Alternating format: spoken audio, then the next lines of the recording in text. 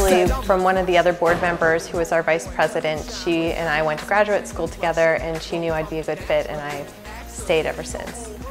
As an art therapist facilitator, we create and design our own curriculum to work with our population, whether it's in a school or with the homeless shelter programs or cartooning workshops like we're doing today. So we create the curriculum, and then we come in and work with a co-facilitator, and we do the program that way. I think everyone needs creative problem solving in their lives, and art is such a wonderful way to express what's going on, and it's a way to see in depth of who you are and what's going on, and getting to shed light on some mysteries, I think. And to do it in a group atmosphere means that you're sharing the experience with other people. We have so many aha moments with our children. I think that's what's so amazing, that even in a 6-week period of time, we have those aha moments where things just click for a child.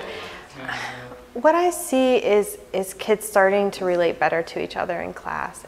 I see them wanting to share their art, which is exciting. I hear back from parents that I don't know what you do with them, but they actually talk about art expression. They come home from school, and it's usually, what did you do today? Nothing, or well, I had math, and with our program, we see over and over that kids start saying, oh, Mom, I made this project, and this is what it says about me, and now I want to pursue this. So it's usually a springboard for discussion, and it's a springboard to socialize.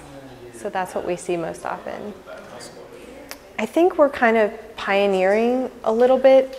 At least that's what nationally is being said about art expression, but I feel that it's really getting back into the roots of our founders, because art therapy as a profession was founded by art teachers, art educators. It was founded by people who worked psychiatrically. It was people who worked in all different fields. So as fine artists coming in to work with people. So I think it's that we're kind of pioneering in some ways in a modern way, but again, we're going back to its roots.